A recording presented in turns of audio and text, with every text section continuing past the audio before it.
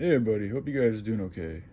So since having Little Bear, I've spent some time looking into dog training and research and techniques and all this and that. And essentially from what I've found is that it's, to me, when I look at the type of trainers that are really able to properly handle, especially aggressive and violent and strong, powerful, dominant dogs, because that's the biggest issue, and I know a lot of those type of dogs get put down to sleep because they're a threat to society, but it's also for any type of dog.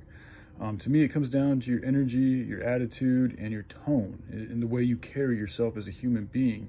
That seems to be one of the most important, if not the most important, common denominators I can gather from watching all these different dog trainers is their energy.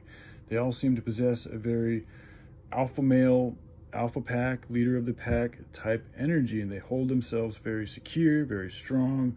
Their words, their voice is very direct, sincere. They use their eyes, they use their body language. So it's all about building up that character. So this is one of the things that I don't hear a lot of dog trainers talk about, which I wish they would, because it would solve all the problems, and it would also make people, we could give them the answers, because people be selling a lot of shit like that's the answer. And all these toys and techniques and classes and all this shit really doesn't work nearly as well if you just get your shit together and take care of yourself and be an example for your animal or your pet or loved one or creature.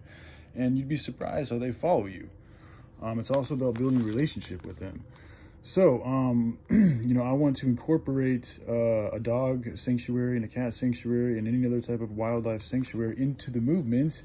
And I think that this will help us. Not only will it help the dogs and the cats, because we're losing about 1.5 dogs and cats get euthanized every year in the United States. And 1 in 2 dogs will get cancer every year. And it's, in my opinion, that goes largely back, if not completely back, to processed foods. So not only can we give them a home, a good home with plenty of land to run around and friends to play with and this and that, but we can also give them, we should be able to feed them completely organic raw food. And this too will help their well-being and hopefully help counter the sad fact that, like I said, 1 in 2 dogs / cats will get cancer. And we will also counter the also very sad and tragic facts that on average, like I said, 1.5 million shelter animals are euthanized every year. That's 670,000 dogs and 860,000 cats.